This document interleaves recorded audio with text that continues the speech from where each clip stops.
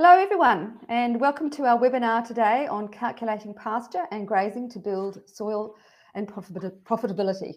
My name is Kate Tarrant and I work for the Lower Blackwood Landcare Group. And for those of you that don't know us, we are a not-for-profit independent landcare organisation with an interest in sustainable agriculture and the broader environment and river health in the Lower Blackwood catchment.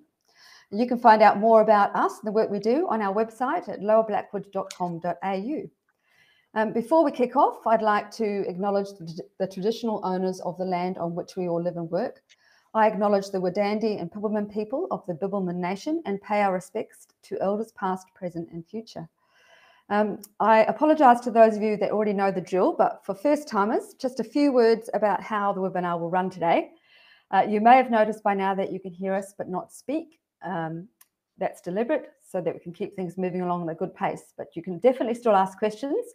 So please don't be shy, just type your question at any time into the chat box and I'll make sure it gets asked at the end of the presentation. Also, if you do run into any technical difficulties, you can use the status button, which you see on the right-hand bottom of your screen, to let me know, and I will see if I can fix it from our end. But don't worry though, if you do have to leave early or drop out for any reason, we will be recording the session, or we are recording the session, and I'll email that out to you next week. Okay, enough of all that housekeeping. I'm delighted to have presenting to us today holistic management educator Dr Judi Earl. In addition to a PhD in pasture ecology, Judi has extensive experience in how grasslands and pastures respond to grazing and fertility management. Judi has a special interest in working with land managers to enhance the condition and productivity of their land through improved understanding of ecosystem function and more effective utilisation of available resources. Today, Judi will be talking to us about the critical skill of pasture assessment, its place in the business of grazing and in building soil health, and how it can influence pasture and animal production targets. So, without further ado, welcome Judi, and I will hand over to you. Thank you very much, Kate, and it's really good to be back with you all. We'll get the show on the road. See if I can work this technology. I just thought it was worth just starting with a bit of a reminder of the basics of grazing management, some basic principles. The first of which, even though you're in the grazing business and running grazing enterprises, the soil and the pastures really are the basis of your business. It all starts with the soil.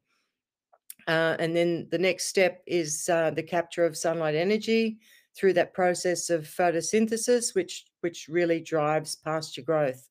So the more photosynthetic capacity and photosynthesis that's going on, the greater your level of productivity from your grasslands and the health of your grasslands will be. And then, of course, understanding grass growth and how grass responds to, or grasses respond to, defoliation. It's really important to have a good understanding of those processes in order to enable you to control grass growth effectively.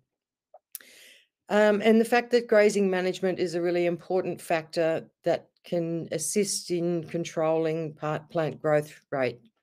So I think that there's generally, most people underestimate the influence of grazing management on pasture growth as a function of the plant's response to defoliation.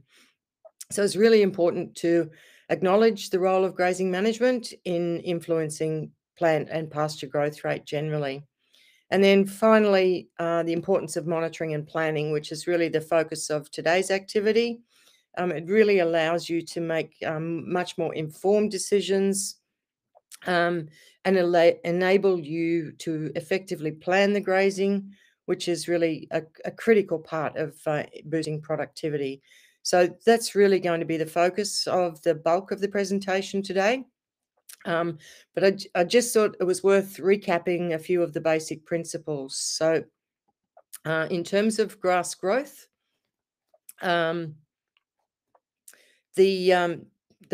basics of how grasses grow really is the same for pretty much all grasses. There's a slight variation depending on the growth cycle of individual species, but pretty much all pastures grow. I'm just going to see if I can get my cursor up, the pointer. Seems like it's on. Can you see that pointer on the screen there? I will continue based on the assumption that you can see that pointer, but all grasses effectively start their growth relatively slowly. Obviously, annuals will have a shorter period of slow growth before the leaf area increases and they go into this phase of rapid growth, and that will go through until later in spring and in your environment at least, and then through the summer it will slow and the quality and rate of growth will decline. So of course, as the rate of growth increases, the actual quality of the pasture declines. So the digestibility declines, the metabolizable energy of that pasture declines as the structural material in the plant increases.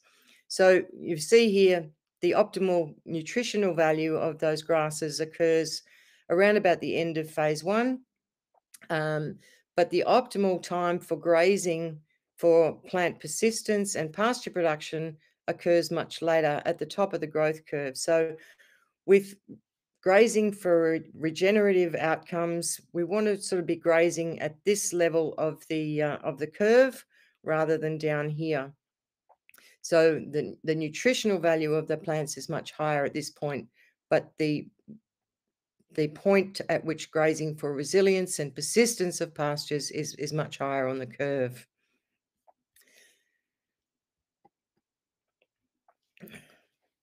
So when we get to influencing plant growth with management, there are really, grazing management is an enormously complex, or the processes that go on in grasslands and the interaction between soils, plants, and animals is enormously complex. But there are 4 simple things that really are well within your control. So the first of those is the recovery period. And we've got variation there in terms of the growing season. So the recovery period during the growing season will be much less, or the required recovery period will be much less than the recovery period when plants are either slowly growing or not growing at all. And the graze period should be a function of the recovery that's needed, but it will also be dependent on how many subdivisions you have in your pasture. So, and then the next is the residual herbage mass, which is really critical.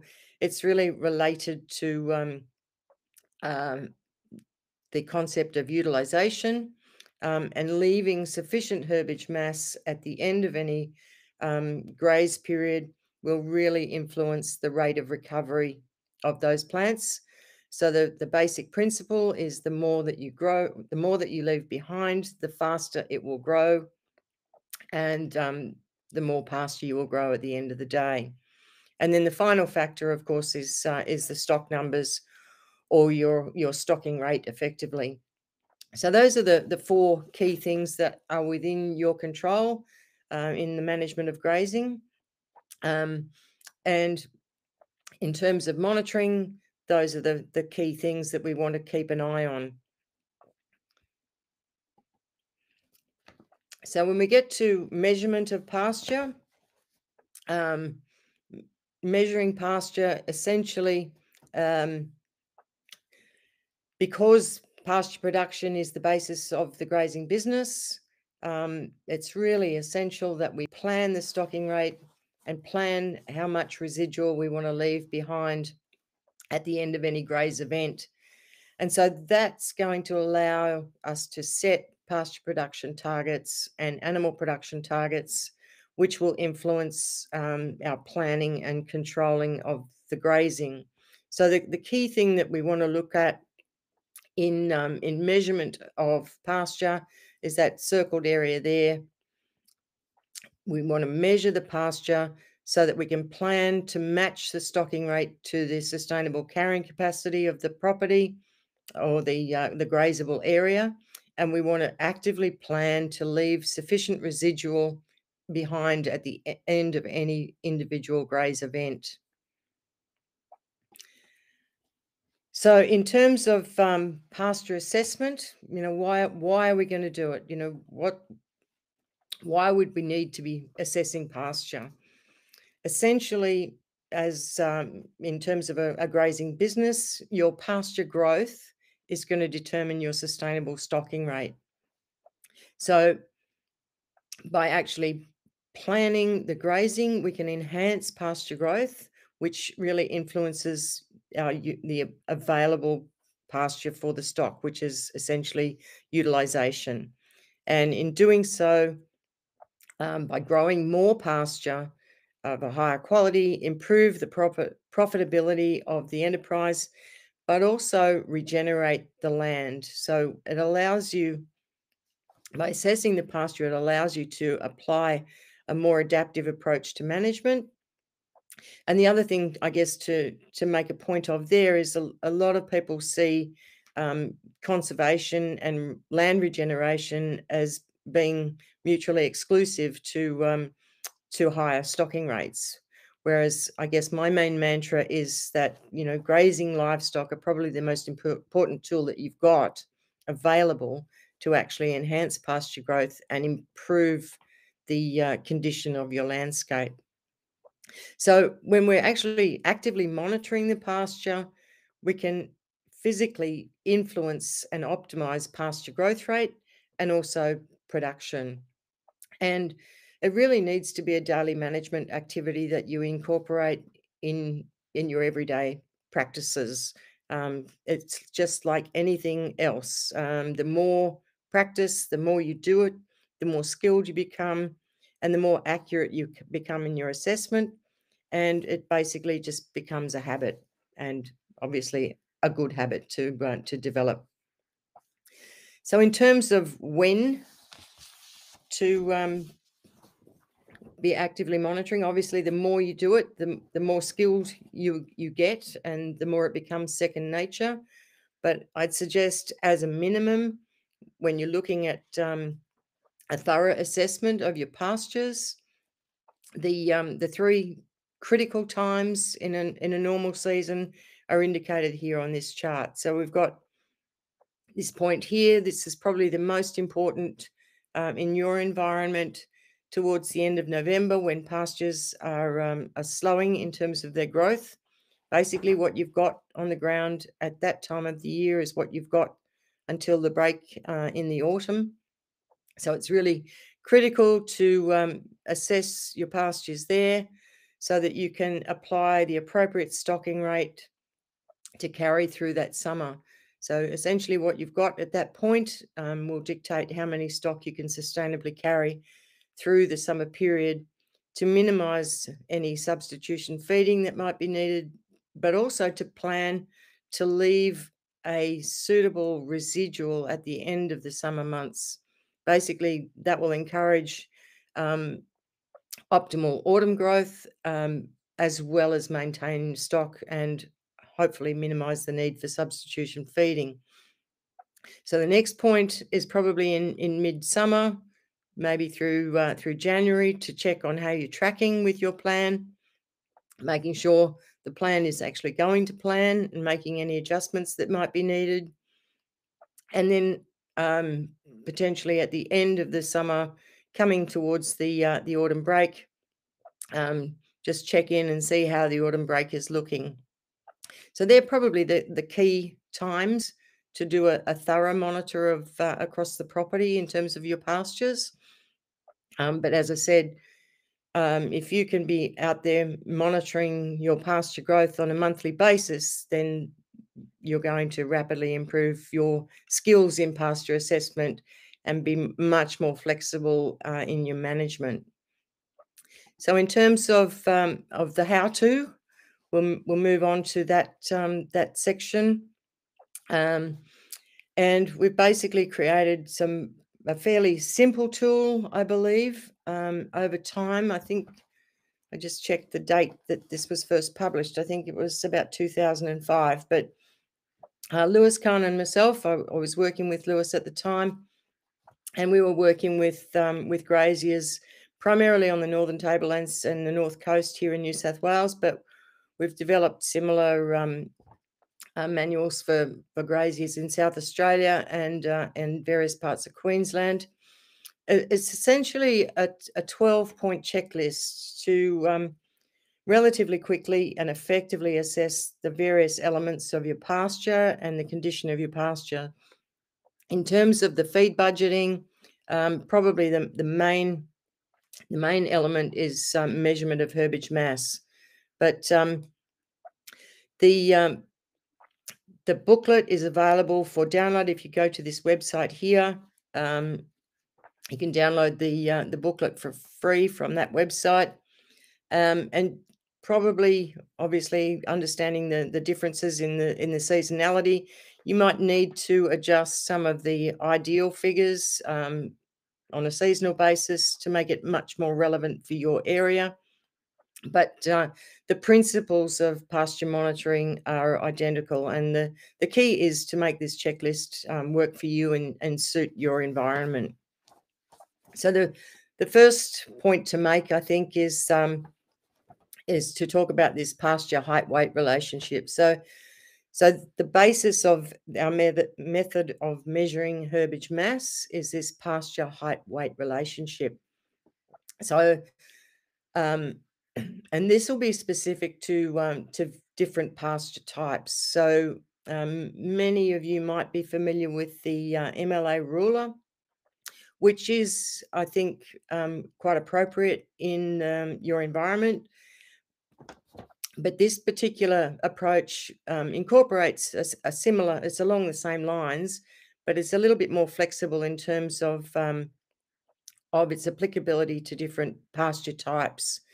So I can't tell you how many times or how many thousands of quadrats would have been cut and dried and weighed after measuring the height of the material in each of the quadrats.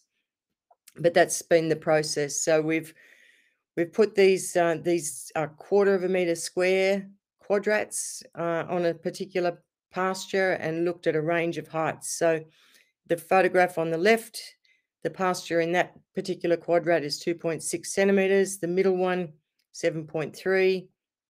And on the right here is 15 centimetres.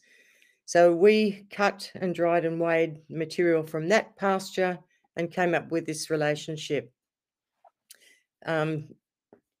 So the photograph on the left, 2.6, the weight of the material from that quadrat was 58 grams. Because it's a quarter of a metre squared, we multiplied that by 40 and come up with 2,320 kilograms of dry matter per hectare. So the same process was applied to each of those quadrats. The tallest one that was on the right-hand side in the previous slide was 15 centimetres. Material weighed 179 grams, multiplied by 40 is equivalent to 7,160 kilos of dry matter per hectare. So when we plot those figures on this relationship, the dry weight against the pasture height, we come up with this line of best fit to give us a height-weight relationship. And this particular pasture was quite dense, equivalent to 400 kilograms of dry matter per centimetre per hectare. And so that's the basis of our approach to measuring herbage mass. It was a little bit long-winded, but I think if you understand the theory behind it, then you're probably a little bit better equipped to understand the whole process as we go through. So in terms of selecting a site, we want to select an area in the paddock that is representative of the paddock. So in my experience, the vast majority of the pastures that I saw when I was there a few months ago, they were relatively uniform in terms of the composition and the height of the pasture. And in that instance, probably one measurement from that sort of paddock is enough. If you've got larger paddocks that have got a bit more variability in terms of pasture composition, or there's a bit of slope, or maybe wetter areas, you might need to take 2 or 3 measurements from an individual paddock. But I'd say on the whole, for most people, one measurement of a pasture will be enough, as long as that area is representative of the whole paddock. So what we want to do is either select a representative 10 by 10 meters square, or walk in a transect and take at least 10 measurements of pasture height. So we want to measure to the top of the bulk of the leaf, not to the height of the leaf extended. We want to be measuring the bulk of pasture biomass. And as many of you who would have been to the workshop or I visited, you would know that I'm mathematically challenged. So I recommend taking at least 10 measurements, and the maths is a lot easier to do. And then we want to record the results. So if you have a chance to look at the checklist, the recording sheet looks something like this. So we've got on each recording page a spot to record the paddock name, the grazable area, and the date, which is most important. And then you'll see, aside from each element, there's 4 squares there and one that's a bit heavier. So if you're measuring at one particular site, just enter the data in the heavier squared area. But if you're taking 2 or 3 measurements across the paddock, then take the average. And if you want to be really clever, take the weighted average and enter that in that heavier weighted square. So you'll see that there's 12 elements here that are listed. There's each of them is labeled with a letter here. So we want to be looking at 9 measures in the paddock, and I'll go through each of these elements really quickly now. And then there is 3 measures that I basically refer to as KPIs: pasture growth rate, water use efficiency, and pasture utilization, which will require a calculator and generally a cup of tea or a beer or a glass of wine at the end of the day. And then again, referring to the checklist, you've got the opportunity to identify which factors are really low in your pastures and need focusing on correcting, and which factors are ideal. And for example, most of the pastures that I saw were really good in terms of ground cover, and mostly quite good in terms of legume content. Most were quite low in perennial grass components. So for example, down here we would label H as being low in that instance, and the ideal factors would be D, F, and any of the others that were high on the score. So that's the recording sheet, and you'll notice that there is some opportunity to record 4 monitoring events there.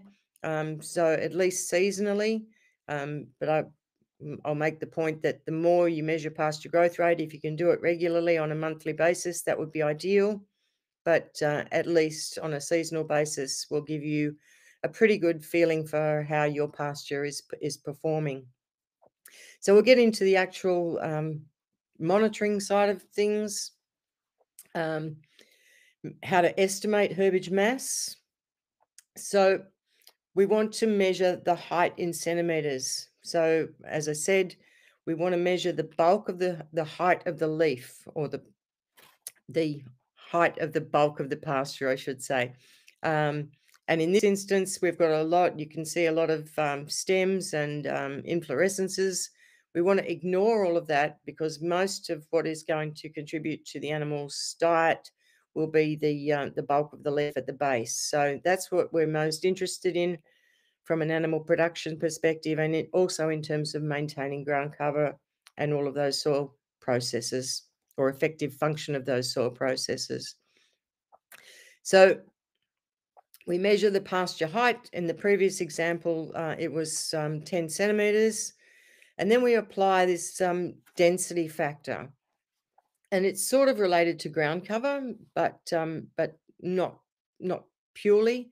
But if you can see any ground through a sparse pasture, then the density that you would apply would be 200 kilograms of dry matter per hectare per centimetre. Most of the pastures, again, that I looked at while I was there in June would be at least of average density, about 300 kilograms of dry matter per hectare. There was rarely any ground visible through an average pasture. And this is the figure that I've been encouraging people to be looking at and using in the first instance in the absence of any previous records. So if you start at that point, you won't go too far wrong. And as I mentioned, the example that I gave earlier was of a really high density pasture, which was equivalent to 400 kilograms of dry matter per hectare per centimetre. So we combine the two and get a response for, or get a measurement of herbage mass. So our pasture height was 10 centimetres, and we're applying a figure for an average density, which is 300 kilograms of dry matter per hectare. So 10 centimetres times 300 kilograms of dry matter per hectare per centimetre is equivalent to 3,000 kilograms of dry matter per hectare in that particular pasture. And it's probably worth noting that we're always measuring on a dry matter basis. The water in the pastures obviously influences the quality, but in terms of animal intake, it's got minimal input intake nutrition-wise. So we're always doing these measures on a dry matter basis. So another thing to consider is in very tall pastures, once you get very tall pastures, you get a lot of airspace between the leaf. So we applied this ready reckoner, if you like. So if we've got no ground visible in an average pasture, such as this one here, which is about 10 centimetres again, 10 centimetres times an average density pasture is equivalent to about 3,000 kilograms of dry matter per hectare. And over here we've got Karen in a fairly tall patch of kikuyu, which was around about 25 centimetres of height. And you'll see here, as the pasture gets taller, we can reduce, or it's worthwhile reducing the estimation of density in that instance. So for a kikuyu pasture that's 25 centimetres high, with ground not visible readily, we'd apply a density measure of 250 kilograms of dry matter per hectare. So 25 centimetres multiplied by 250 kilograms of dry matter per hectare per centimetre gives us a pasture biomass, herbage mass of around about 5,000 kilograms of dry matter per hectare. So that's probably the most important in terms of feed budgeting and planning grazing. Measuring and having confidence in your measurement of herbage mass is probably the main thing. But I'll just flick through a few of the additional considerations that are listed in that 12-point checklist, and they're listed here, and I'll just cover them very briefly individually. So the first one is the percentage edible. And as I said, I think most of the pastures that I looked at while I was there were in pretty good condition and highly nutritious in terms of the material available to stock. But there were some instances where there was patches of rushes or patches of relatively unpalatable plants, such as African lovegrass. And so we want to actually discount our measure of herbage mass according to the proportion of the forage that is edible. And that's going to change from season to season. Species, as they go through their different growth cycles, are going to change in their relative palatability to other species that are in the mix. So we can discount based on the volume of those unpalatable species, or perhaps an easier way to deal with it is to discount the actual grazable area when you come to doing an estimate. It depends on how much or how much of the area is occupied by these less palatable species. And as I said, the other factor that will influence that might be wet areas, rocky areas, areas of the paddock that might might be dominated by shrubs, and a lot of that might be easier to discount on grazable area, as I said. But it's just important to consider in terms of your estimations of herbage mass. So the next one is ground cover, which is probably the first step when we talk about soil health. I mean, certainly not the be all and end all, but in the absence of 100% ground cover, then other things are not going to be functioning optimally. So here is an example that's actually within the checklist of a range of different ground cover measures. And there's also an estimate of pasture density at the base there. So as I said, this is all available for free download, and Kate is also going to send this presentation out. So it'll be easy enough for you to follow through and use those guidelines. In terms of sustainable perennial pastures, the ideal sort of mix that I look at promoting is about 10 to 15% broadleaves. Other people might define those as weeds. Somewhere between 15 and 25% legumes.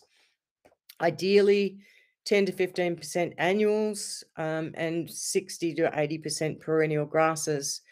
So that's going to be quite different to the scenario that most of you have in pastures in your region at the moment, but it might be a bit of a guide in terms of something to aim for if you are particularly trying to improve the perenniality of your pastures. So, and another comment that came up earlier when I had this slide was, if you've actually planted multi-species, which has a higher component of annuals or cereal crops, then you'd be looking for a higher figure here. But this is just a guideline in terms of the ideal, or my view of the ideal composition of a perennial pasture.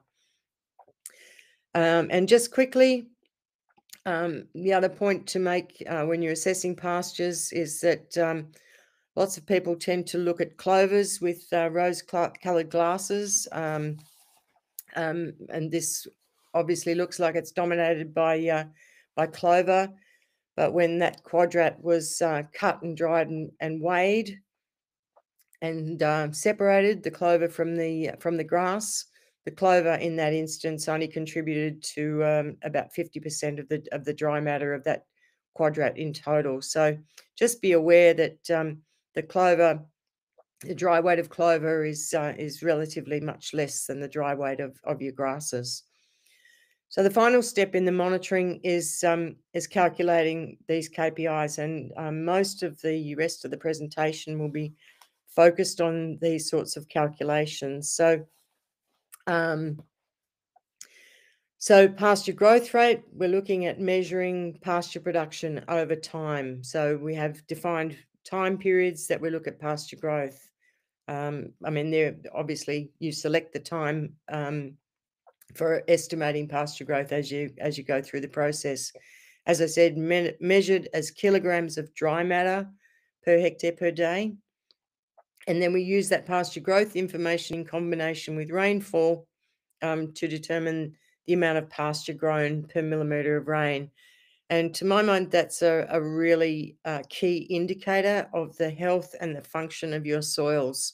Because you can have a relatively low amount of rainfall, but if your water use efficiency is relatively high, then you're making maximum benefit or taking maximum benefit from every drop of rain that falls. So that will apply in good seasons and dry seasons, but the aim is to maximize the efficiency of conversion of rainfall into pasture at every opportunity. And that will only occur if your soils are functioning and your grazing management is under control and working towards enhancing the condition of your resource base.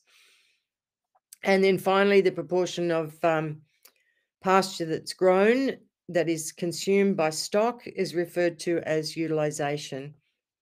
And I think over time, more and more, I've become aware that this utilisation percentage is a key factor in determining your potential pasture production. So it influences pasture growth at the time, but its effect is long lasting. So it's really important to keep an eye on and utilise your pastures appropriately. So I'll just work through some examples of calculation of these measures very quickly. So in terms of calculating pasture growth rate, we do a measurement on the first day that we're monitoring.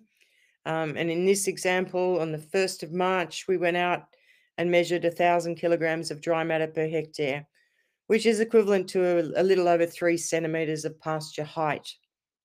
And then we went back on the 31st of May, 92 days later, and we measured 2,000 kilograms of dry matter per hectare, which is equivalent to around about 7 centimetres of height. And during that time, stock consumed 1,300 kilograms of dry matter per hectare, which is equivalent to a stocking rate of about 14 DSC per hectare. So that could have occurred over 92 days, or it could have occurred over 1 day or a week or 2 weeks. That doesn't, the length of time that stock are in there won't influence the calculation. It will certainly influence your land health in the long term, but in terms of this calculation, the actual length of grazing time doesn't come into it. So the calculation is we subtract the start herbage mass from the end herbage mass. We add the material that livestock have removed from that pasture, divided by 92 days, and we come up with a pasture growth for that period from the 1st of March to the 31st of May of 25 kilograms of dry matter per hectare per day. And so in that time, and these slides are basically taken from the spreadsheet, the pasture checklist calculator, which is associated with the checklist. And I just see that there's a question there in terms of determining the 1,300 figure. So as I said, that was related to a stocking rate of 14 DSC per hectare.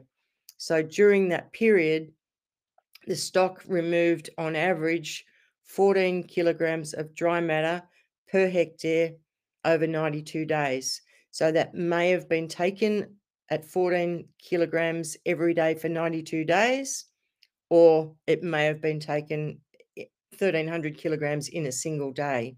So as I said, the actual grazing time is not so relevant, but the stocking rate for the period was 14 DSC.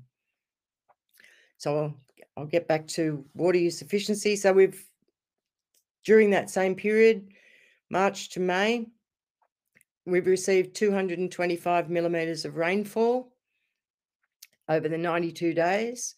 Pasture growth rate was recorded at 25 kilos. So to calculate water use efficiency, it's the pasture growth rate, 25, times the length of the period, 92 days, divided by the amount of rainfall received in that period. And our water use efficiency in this instance is 10.2 kilograms of dry matter per hectare per millimetre, which from my experience would be equivalent to a fairly good level of water use efficiency. Generally, it will range from around about 6 to 16, and that's going to be dependent on the season. So obviously, you'll generate far more pasture growth from a rainfall event in spring or autumn than you will during the middle of winter. So ideally, I think we want to be looking at seasonal measures for water use efficiency. As I said, if you can manage to do monthly measures of pasture growth rate, then that would be ideal. And the final one of our KPIs is pasture utilisation.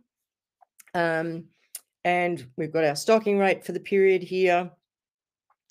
And the pasture growth rate again. So to calculate pasture utilisation for this 3-month period, it's our stocking rate divided by pasture growth rate.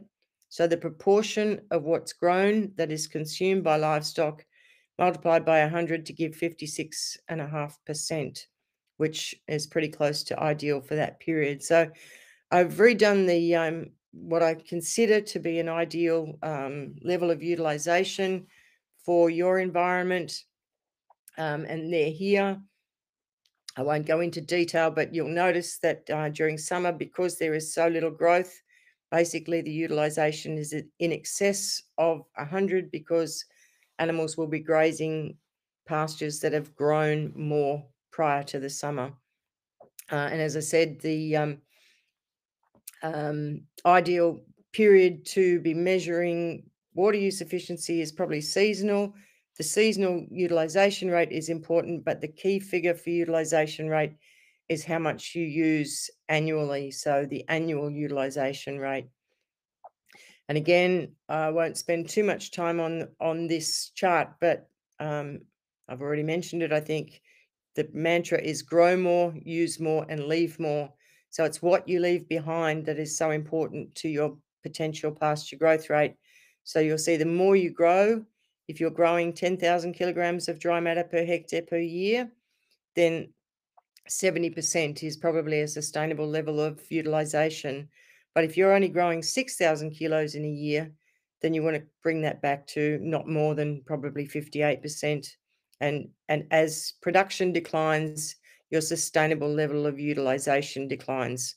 And the sustainable level of utilisation is in the figures at the bottom of the bars there. So just again, as a guide.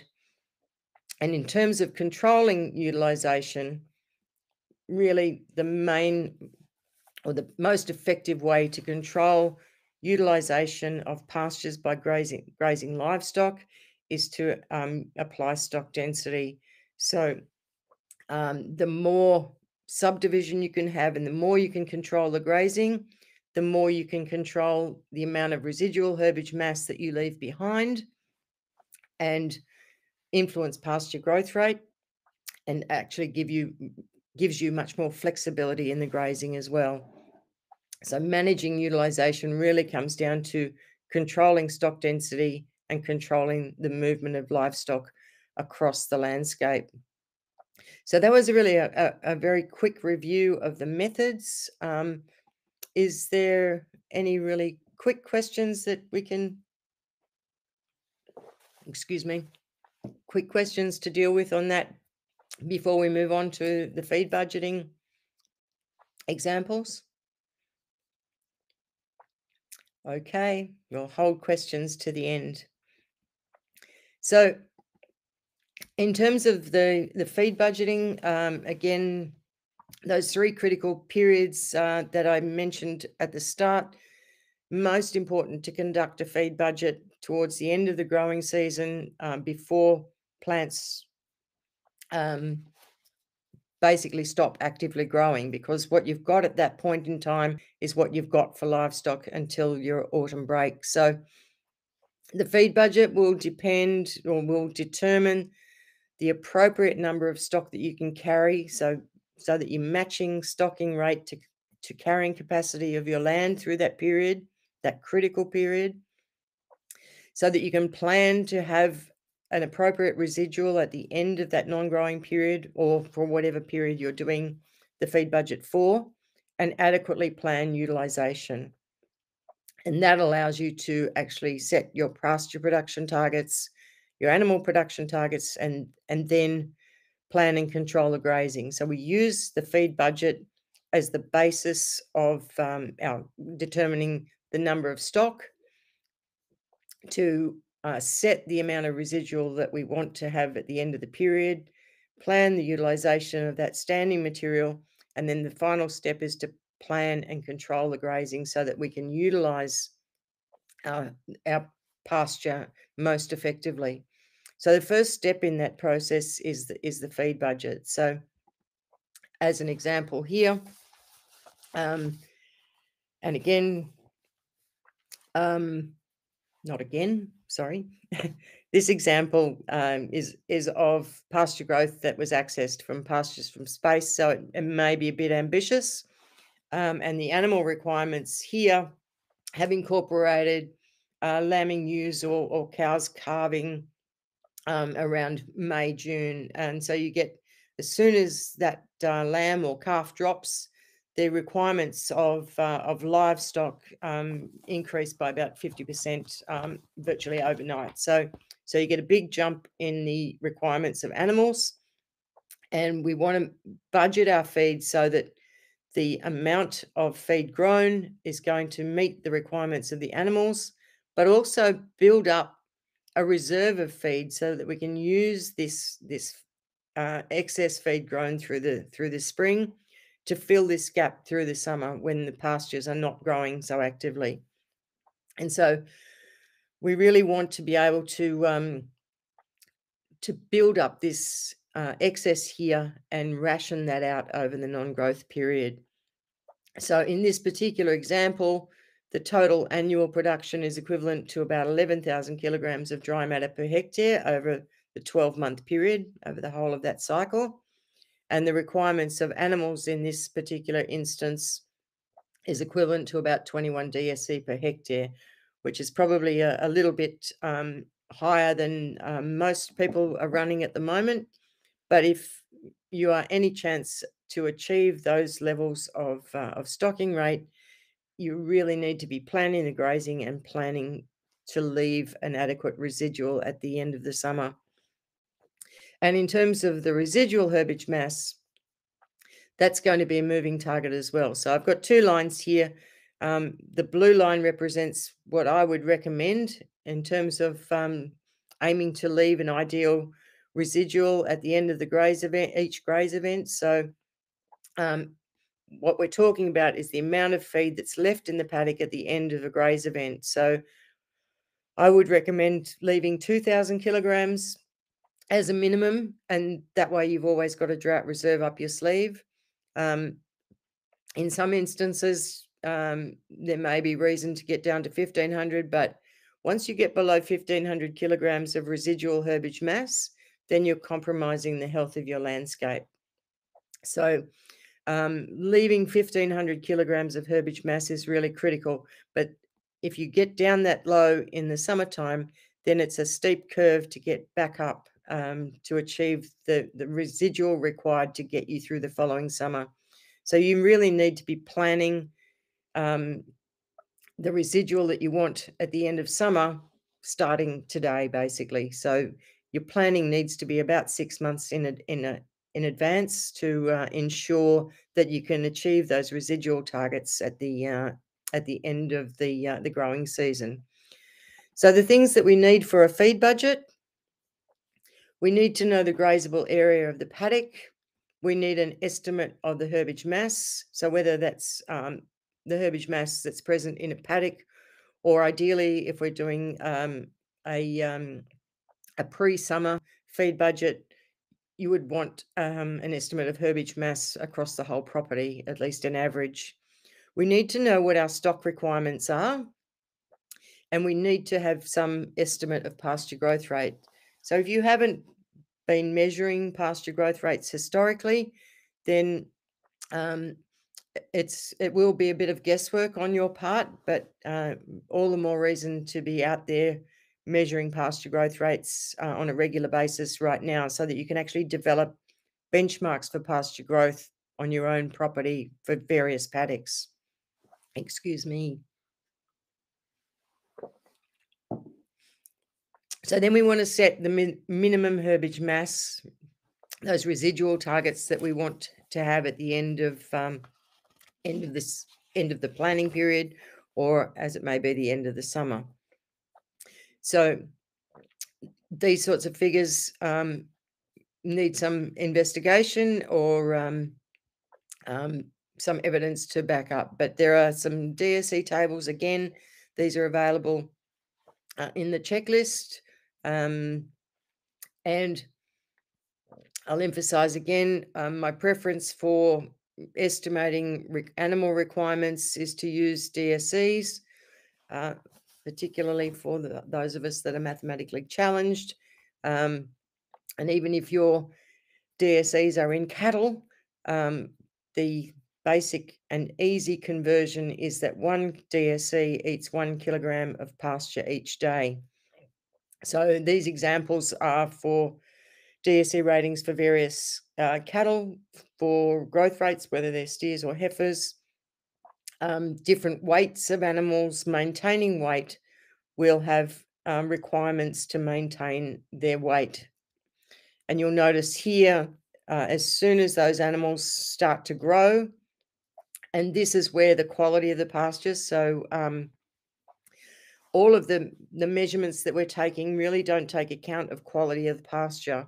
But obviously, if you've got a high quality pasture, then your 200 kilo steer or your 250 kilo steer is going to be growing at a much greater rate than if it's on basically dried up annuals over the summertime. So, and you'll notice that there's a huge energy requirement in growth. So a 250 kilo steer growing at 1 kilo a day will consume 9.5 kilograms of pasture per day, of dry matter per day, compared to 4.5 kilos if it's on a poor quality pasture and not growing. So there's a huge demand for growth. And similarly, for lactation, a 500 kilo cow here that's dry is around about, requires 9.5 kilograms of dry matter per day to maintain weight and condition. But as soon as that calf hits the ground, her requirements go up to 16 kilograms of dry matter per day. And we always talk about cow and calf or ewes and lambs as a single unit while they're together. So these ratings are available and estimates are available for sheep as well, but I just include those to give you an example. So an example of how nutritional demand changes over time. So for the feed budget, it really is a key process to aid decision making about whether you sell, keep, or feed livestock. So it allows you to estimate how much feed is available, how much pasture you want to remain, and what the likely pasture growth rate is. And so essentially, it will determine how many animals you can sustainably run for how long. And so we'll run through a bit of an exercise very quickly. And again, you'll have all of these notes so that you can go back and review in your own time, but hopefully going through stepwise will give you an idea of the process. So we've got an example here, 100 hectare property divided into 10 paddocks of varying size and quality, of which 25 hectares is considered not productive. So our total grazing area is 75 hectares.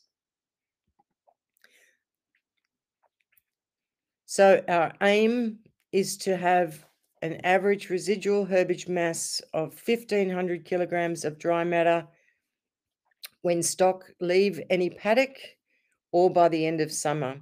So we've gone out and assessed our herbage mass on the 1st of December, and across the 10 paddocks, on average, there was 2,600 kilograms of dry matter per hectare present. So that's the average of all 10 paddocks. Collectively, the average was 2,600 kilograms of dry matter per hectare, which is our first step in the process. So we're going to go through two tasks relatively quickly. So the first task is to calculate a budget to determine the number of 500 kilogram breeding cows that can be run over the summer from the 1st of December to the 30th of April. And then we're going to go through a very quick demonstration of how to complete a graze plan for the property. So once we've determined how many animals we can run, the next step is to determine what the appropriate graze period in each paddock will be. So this is going to be a very quick run through demonstration of how to use these tools, but hopefully we'll give you enough to to review and be able to calculate and use on your own in your own situation. So keeping in mind the things that we need for the feed budget, we need an estimate of grazable area. So we're looking at a feed budget for our whole property.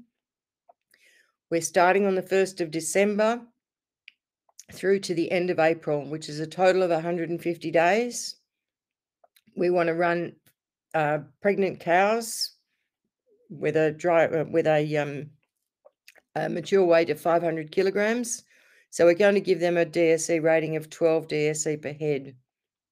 So you can adjust this depending on your stock and their requirements.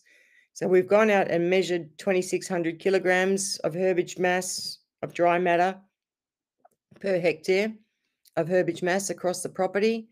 And we don't want to go below 1,500 kilograms of dry matter remaining in any paddock over the period. So that's what we want to finish the summer with.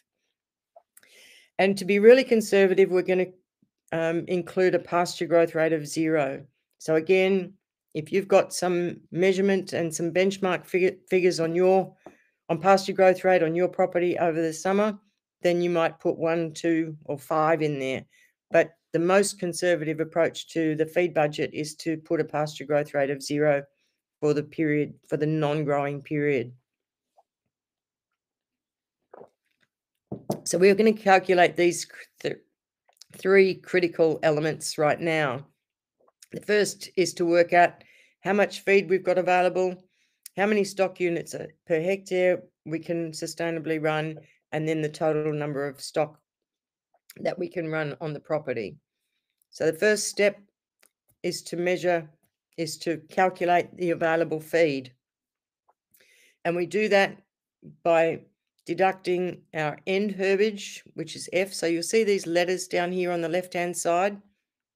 So they're referred to in the calculations, both here and in the checklist and on this Excel spreadsheet, if you go down that path. So our start herbage mass, E, is 2,600 kilos, minus our desired end herbage mass, which is F, divided by the length of the period, which is 150 days, plus the pasture growth rate, which we've put in a conservative 0.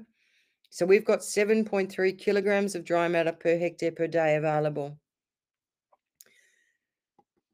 to allocate to our livestock. So the number of stock units that we can carry is the available feed that we've just calculated, divided by the DSE rating of each of our animals, which is 12 DSE per head, nominated here. So we can run 0.6 of a cow per hectare. And so the number of stock that we can carry is equivalent to the number of stock units per hectare multiplied by our grazable area, indicated by A up here, which is 75 hectares.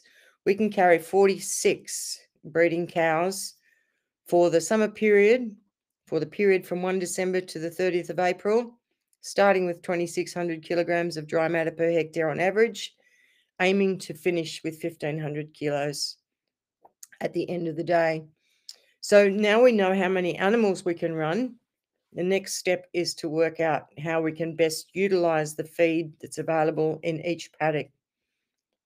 So again, this is going to be a very quick run through the basics of a grazing plan.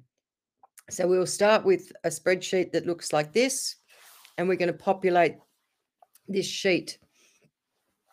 So the first thing we want to do is record the total DSE in the mob. So this is column A here.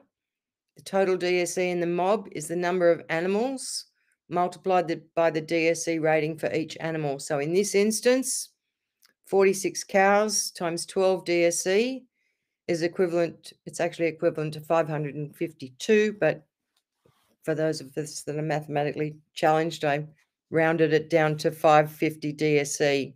So we will record that in column A, and that'll be the same for all of our paddocks. We're going to run our 46 cows as a single mob from 1 December to the 30th of April. And the next step is to record the grazable area of each paddock in column B. And so we'll do that now. And so we've got, as I said, 550 DSE that are running in each paddock. And we've got a record of the grazable area of each paddock in column B here. So the next step, step 3, is to calculate the stock density. So the stock density is the total DSE in the mob divided by the grazable area. And the stock density represents the amount of herbage that the mob is going to consume per hectare per day. And so, looking at that column now, you'll see, based on the varying size of each paddock, the stock density will be varying. So essentially, total DSE in the mob divided by the grazable area gives you an indication of how many kilograms of dry matter that mob is going to consume from each hectare for every day that they're grazing that paddock. So in paddock 1 and 2, which are both 9 hectares in size, that mob will remove 61 kilograms per hectare per day. In paddock 5, for example, which is only 5 hectares, that mob will consume 110 kilograms of dry matter per hectare from each of those 5 hectares for every day that that mob is grazing that paddock. So hopefully that's clear, and we'll move on to the next step, which is to record the herbage mass in column C for each paddock. So I mentioned to you that we'd gone out and we'd assessed the paddocks, so now we record them here. We record the amount of herbage mass that's present in each paddock in column C. And you can see here, paddock 1 was 3,300 kilograms, so that's going to be equivalent to about 11 centimeters in height of the pasture. Down here, 2,600 kilograms in paddock 5 is going to be around about 7 centimeters, I think. No, it's going to be more than that. It'll be nearly 9 centimeters under pressure with my maths. Paddock 10, for example, 2,700 kilograms of dry matter per hectare will be 9 centimeters, assuming an average pasture density of 300 kilograms of dry matter per hectare. So we record the amount of herbage mass, the average herbage mass in each paddock in column C. And then the next step is to record the residual that we want at the end of the period. So that's in column D, and we've stated that our primary goal with this grazing plan is to leave not less than 1,500 kilograms of dry matter per hectare. So that's the figure that is entered in column D for each paddock. So the next step is to calculate the available herbage mass for the stock in each paddock. So we do this by subtracting the residual that we want to leave behind from the available herbage mass on day 1 that is in column C. And we put a figure for what is available for the livestock from that total herbage mass, with a view to leaving this residual in each paddock. The available herbage mass in each paddock will be the difference between those two figures. And so you can see in paddock 1, 3,300 kilograms, less the 1,500 kilograms that we want to remain, gives us 1,800 kilograms of dry matter per hectare that is available for our mob over here for the period between 1 December and the 30th of April. You'll also note down here paddock 6 and paddock 9, they're actually starting below what we want to leave or equivalent to. So there is actually no grazing days available in those paddocks for this period, assuming no growth. That's exactly right. Miriam. This method assumes no growth through the period. So our planning period for this example is from 1 December to the 30th of April. So if you've actually got a record of pasture growth for your pastures, then by all means, that would be the figure that you would put in and add growth to this process. But the most conservative approach for planning through the non-growing period is to put pasture growth at 0. And if you get any growth through that time, then that's a bonus, and that will only build capacity in your landscape and improve your pasture growth in the autumn.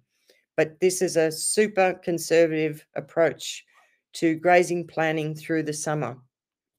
And it also emphasizes why building up to have a bulk of herbage at the start of the non-growing period is so important, because if you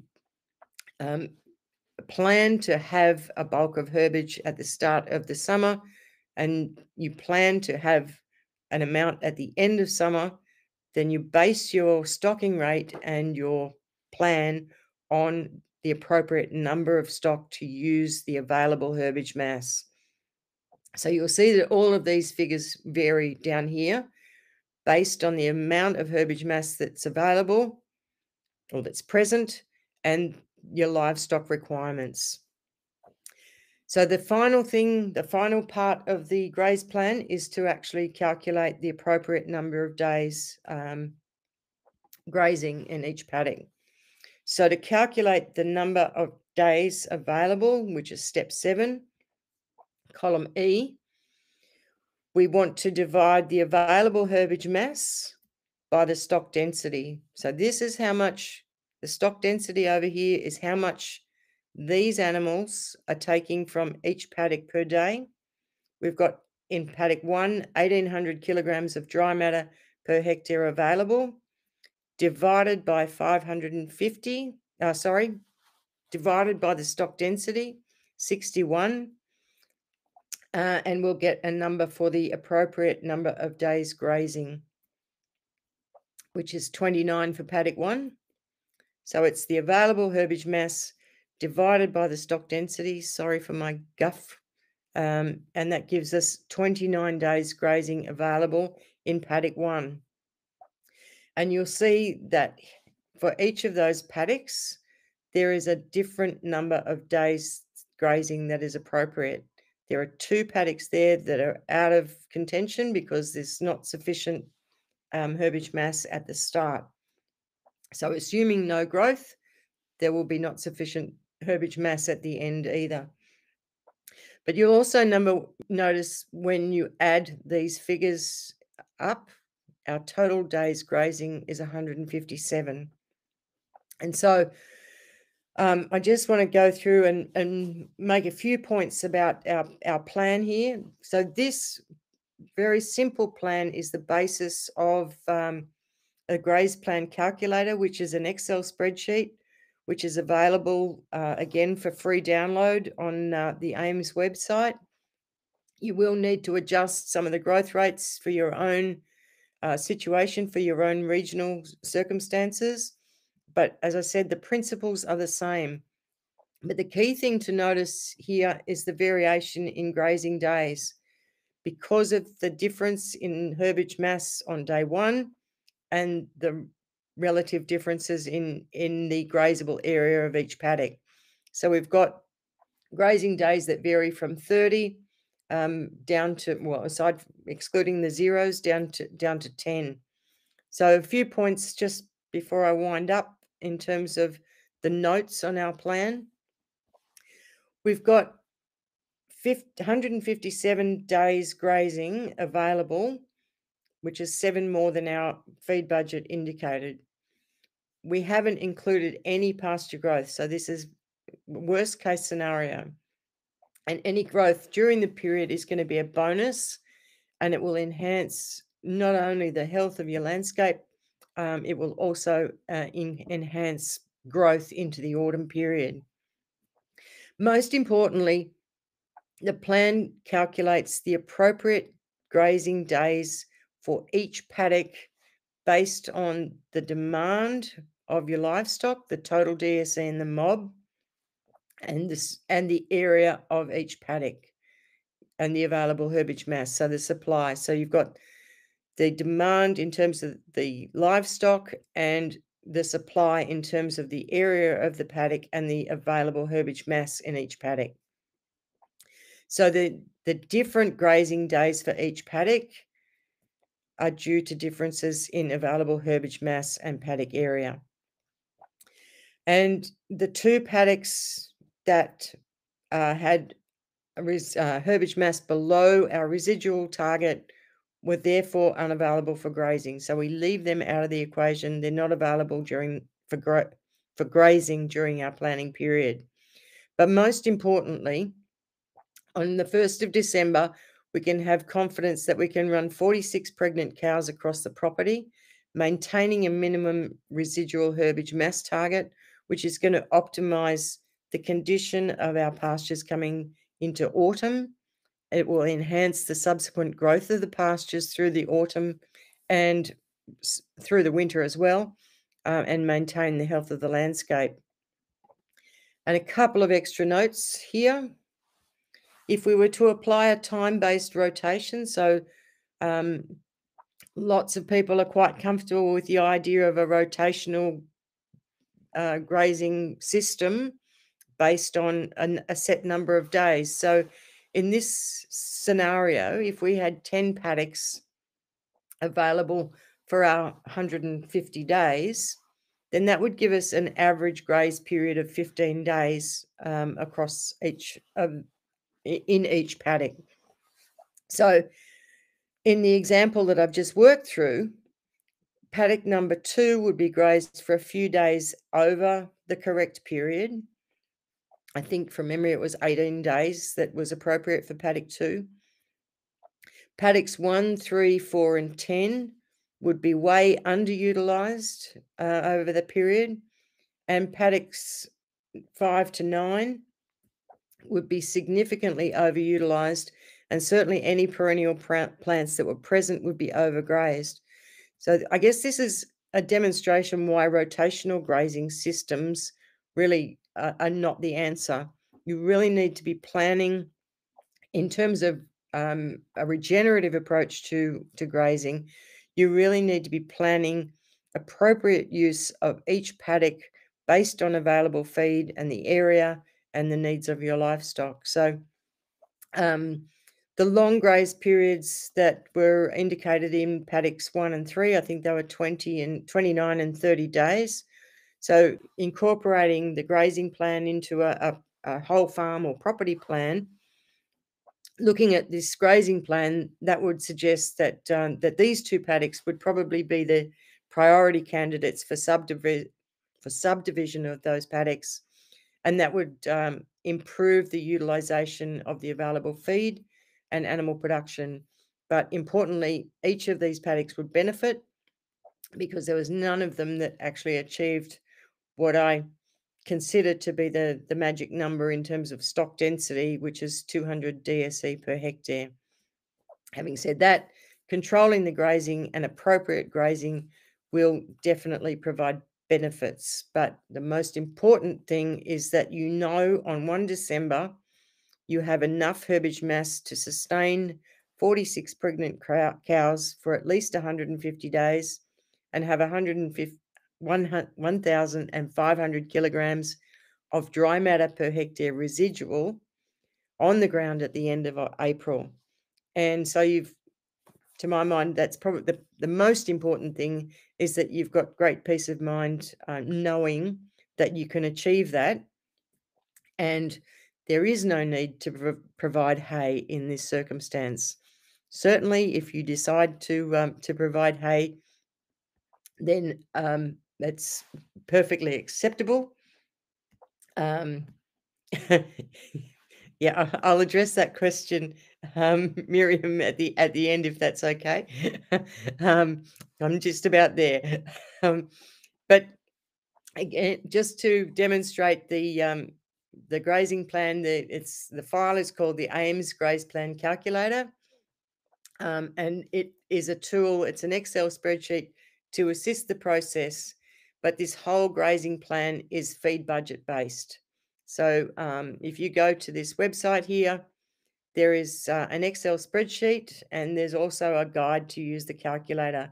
Just keep in mind that the preset values that are in the spreadsheet are for eastern states, so you'll need to modify and update according to your situation. But with all of this, it's the principles that is really the key, and they apply regardless of your environment. So just to finish up, the main point is that planning is essential to achieve the optimal outcomes in terms of grazing management.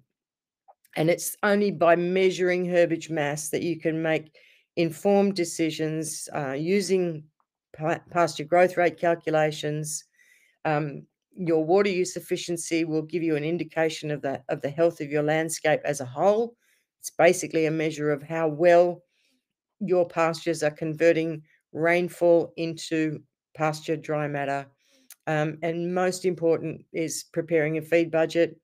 And the most important time in your environment to prepare a feed budget is at the end of November or around the end of the growing season, and that might vary from place to place, but certainly going into the summer. And the checklist, it's just one of many tools, but I believe that it's pretty simple relatively, and it's straightforward, and it really your skills at pasture assessment will improve with practice. But I firmly believe that actually planning the grazing is the single most important activity that you can undertake as a grazier to ensure that pastures are utilised appropriately. And the basic message is grow more, use more, and leave more, and you'll always be in front of the game. And on that note, I've only run over by 17 minutes this time, Kate. No, you haven't run over because it's till 5:30, so you're fine. That was fantastic, Judy, because it's hard sometimes to wrap your head around numbers, but I think your process makes it's very logical and very easy to follow. And I'm pretty sure if anyone's like me, we can go back now, we can perhaps review the recording and download the stuff from your website and just go through it, and it'll be much easier to follow. And we just need to get out there and start monitoring, as you say. Yeah, I don't. There's not too many people anti numbers than me, but it really, I mean, it's doing a feed budget is like a cash flow budget. When you know you've got this much available, and you need this much, but you want to leave some capital in the bank for a rainy day, or otherwise for a drought scenario. But also to have that capital growing for you. And so your capital is in the residual herbage mass that you leave behind, which is building soil health and building capacity in the whole environment. Yeah. And more and more, I believe that the time that animals are not in a paddock and the amount of material that you leave behind after grazing are really the keys in terms of determining production and the productive potential. Yeah. Now, I know Miriam's got another question, so we'll perhaps come to that in a minute. And while other people are thinking about questions, because I'm sure they are got questions, I've got a couple that I've jotted down as you've gone along. Shall I address Miriam's before? Yeah, go for Miriam's, and then we'll come back to me. Yes, the complaining of hunger sooner than expected. Yeah, so there's only a few variables, Miriam. Yes, so if they are complaining of hunger sooner than you expect, then you either have to adjust the rating that you've allocated in terms of DSEs. I think that there's a lot of science behind those DSE ratings and animal requirements. So you've either underestimated the available herbage mass or overestimated the animal requirements, or there's an error in terms of your grazable area. So there's only a few variables that you need to look at to find where the area is, where the error is in your calculations. But the other benefit of having more paddocks and a grazing plan is that you can attend to that error early on, and hopefully get any gremlins out of your calculations, at the beginning of the summer, rather than get to the crisis at the end of March or into April, and or in many cases even sooner than that. So yeah, and I think you mentioned it in your presentation that it's a plan, but you need to be checking it, don't you? You need to check it regularly to make sure that yeah, and it, the stick is just a tool to help with getting your eye in. But once you get into the habit of actually actively assessing pastures on a regular basis, then it's you walk into the paddock and you can basically put a number on what you're seeing in front of you. So because we have a question from Helen, who says, how do you suggest drying the cut pasture samples before weighing it? yeah. I this whole method is designed so that it negates the need for you to be drying the samples. But by all means, if you want to get more accuracy in your estimates, Helen, then you can go down the path of drying the pasture samples. I mean, most of the cutting and drying and weighing that we did, I had access to the drying ovens at university, and I say that because probably the easiest other method is to dry them in a microwave, but there is a high risk of samples catching fire in a microwave, and it Don't do this at smells home, folks. really, really bad. There is it's quite offensive, the smell of grass being microwaved. So the other way to do it, if you've got time and patience, is to just spread the sample on a table in the sun. It would probably take probably a week or two to get sufficient moisture out of the samples to give you an actual dry weight. But as I said, that if you can get an estimate of the height of the bulk of the pasture and how closely spaced the plants are in that pasture, the density of those plants, then that will give you a first a pretty good foundation to estimating the amount of available herbage mass in any paddock. And Miriam has commented that if we choose to roll out hay through the no growth period, we need to manipulate the spreadsheet to account for the external herbage mass we're introducing. Ideally, yes. So that'll give you more information on your pastures. So I think again, there's an important distinction to make. And I heard a few people when I was in the Lower Blackwood a few months ago referring to hay as being a supplement, but hay and silage and those sorts of feeds are definitely substitution for pasture. And so if there is a need to roll out hay and substitute the standing pasture, then yes, in terms of informing your pasture decisions, then it would be ideal to discount the pasture herbage mass based on the amount of dry matter that you're providing in the form of hay. Helen says that calving here usually starts in January, so feed demand increases before the summer's end. And she also says, thanks, I don't have to get out the nail scissors. But actually, that's a good point. And I sort of had a kind of question related to that, I guess. When you were talking about optimal grass growth for animal nutrition versus optimal growth period for soil health, I suppose. Yes, yeah. Have you got any comments in regards to perhaps moving lambing and calving times to perhaps match that? I mean, every individual is going to have their reasons for lambing or calving at a particular time.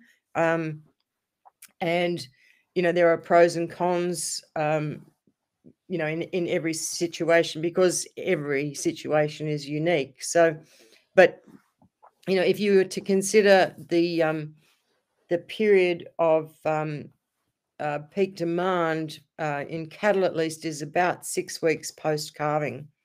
So the cow, the protein and metabolizable energy requirements of the cow peak around about 6 weeks after they drop the calf.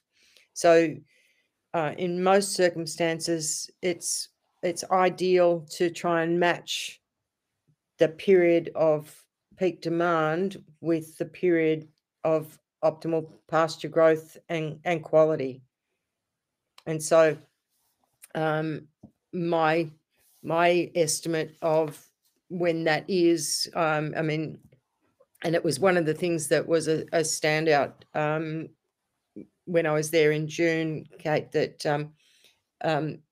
the peak demand of most people in terms of calving and lambing coincided when pastures were just starting to get going, which is fine from an animal nutrition perspective, but unless you've got that base, that residual base, then having the requirements of the animals increasing in excess of the rate of growth of the pasture at the time that the pasture is most vulnerable, then it's actually quite damaging from a long-term production potential.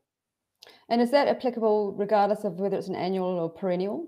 Yeah, so the same, yes, but annuals obviously die at the end of the growing season, but their residual herbage mass is really important in terms of soil, protecting the soil and encouraging soil processes. So the more bulk that you've got at the end of that non-growing period, protecting the soil surface, the better the growth will be coming into the autumn. But it's less important in an annual based pasture. But the other impression that I got was most people were looking to improve or increase the proportion of perennial grasses in their pasture. And so if you do that at the time that the perennials do that, being increase the grazing pressure on the land as you're trying to get perennial grasses established, then they will be overgrazed every time, and they won't make it past the establishment phase. So I think there was a few people that I suggested, if you're trying to introduce perennials into the system, maybe do it on not more than 10% of the property in a year, and really nurse those perennial grasses through that first autumn, especially, and into spring, just to give them. It's a huge investment, and you want to really give them the best opportunity to get established. Obviously, if growth is going great guns and there's sufficient herbage mass there to graze, but you really want to be monitoring how much you take out and making sure that those individual perennial grasses are not overgrazed. Yeah. And Miriam's just made one last comment. Oh, how long does the peak last for? Yeah, the peak doesn't last for too long, so it increases up to 6 weeks, Miriam, and then it starts to drop off. But obviously, as the cow's peak drops off, the calves are actually getting into more grazing and will be consuming more of the pasture, relative to the first 6 weeks of their life. And the same applies to sheep, but I can't give you a time frame for the sheep. Sorry. But I imagine it would be sort of somewhere between 3 to 4 weeks after lambing that they come into peak lactation. And then from there on, the lamb too would be taking more grass as a proportion of its total diet. Well, certainly some food for thought there in terms of lambing and calving. Not sure how people might feel about that. To make Well, a change that's only one of the factors that will be Mm, coming into the consideration of lambing and calving time. Everybody's situation, everybody's pastures, and life sure. situations and priorities are going to be different. So, I don't think that there's a right or a wrong, but from a landscape perspective and an animal nutrition perspective, it's probably it makes more logical sense to try as best you can match the animal requirements with the growth curve of your pastures. And of course, unless you're actually monitoring your pastures, then that's not really, it's really guesswork. And I mean, most people intuitively know that pastures will start to grow in autumn, but all we're doing is actually putting some numbers on it.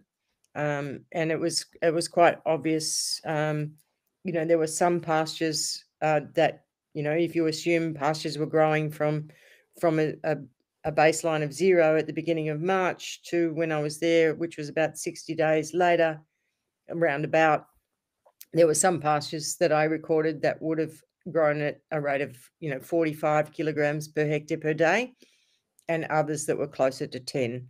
So the productive potential varies enormously, but the best way to start to work to increase productive potential is to manage what you're leaving behind. And you have the win-win of improving your soil at the same time. Exactly. So as you improve your soils, you improve the photosynthetic capacity of your pastures, you improve the productive potential of your pastures. You can then run more stock, your carrying capacity will increase, but it's carrying capacity too is a moving target. It's going to change, probably less so in your environment year to year. It seems like it's a pretty safe rainfall environment down there, relatively speaking. Relatively, Yes, but it's still, I think the concept of a set sort of carrying capacity in any environment is really a nonsense these days. As the environment becomes increasingly variable as well, it's really critical that you keep an eye on matching stocking rate to carrying capacity, and don't overutilize your pastures, because overutilization costs you in the short term and it costs you in the long term. And it's the easiest way, managing utilization. I mean, it's a retrospective measure, because you can only really measure it after the fact, but keeping an eye on it through the seasons will give you an indication in terms of how you're traveling, and how the annual utilization rate will look at the end of the year. Gosh, we could carry on. It's very easy to keep talking. So Indeed. interesting. And actually, for everyone's benefit, if they weren't aware, we actually did a podcast with Judi last month, or June, when she was here, which is just a little micro version of this, but really we were focusing on grass growth, weren't we, and all about that. So you can find that on our website or on Apple Podcasts or Spotify. And also, you may be interested in signing up to Judi's online course that was produced by Smart Soil last year or year before. Can't remember. Year before last, I think. Year before last. And it's a very comprehensive 9-module course designed for self-paced learning. We have managed to secure a discount for our subscribers. So if you're interested in that program, send me an email and I will send you a link to it with our discount voucher. So anyway, Judi, thank you so much for such a fascinating and very comprehensive presentation. I'm amazed that you managed to cover all that you did in an hour and a half, but without bamboozling us, which was fantastic. It was a bit ambitious, I know. So hopefully it wasn't lost in translation, but it's all there to go back and utilize those tools. So yeah, well, we'll let you go. We'll let you go questions, because it's late. please. Oh, and someone says thank you. It's such a great tool. We just started our journey. I just bought 35 hectares with 0 livestock at the present, so plenty of time for planning, so that's great. All right, Judy, well, we'll say good night to you. Thank you very much. And to our audience, I've just popped up our survey, which I really appreciate it before you sign out. If you could complete it, just takes a few minutes, and it's really helpful for us to make sure we're providing the content that you want. And I'll just let you know while you're doing that, our next event is another webinar coming up next week, next Tuesday, with Dr. David Johnson and his wife, Hui Chun Su, and it's on the Johnson Su composting bioreactor system. That's next Tuesday, 16th at 8 a.m. Perth time. So hopefully you can sign in then. And so until then, good night to everybody, and good night, Judy. Thank you, Kate. Thank you, everybody.